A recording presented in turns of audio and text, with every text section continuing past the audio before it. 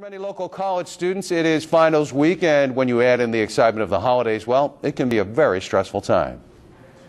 With 3 final exams to prepare for within the next 5 days, Farmingdale State College senior Liz Vigliotta says this time of year is stressful. For the holidays, kind of just want to get out of school, and it gets to be a lot, especially because my finals are going into the 22nd, so it's right before Christmas. Trying to get my shopping done, you know. And while students may be feeling the stress, there are ways to cope at the school's Health and Wellness Center. Here they can relax in the aromatherapy room or indulge in a half-price massage. For biology major Vladimir Florestel, being prepared and listening to music helps keep him grounded. Well, I take it one day at a time. What I do is I make my schedule and I do things according to my schedule. Now in December and May, before finals begin, the college also coordinates a midnight study and breakfast session.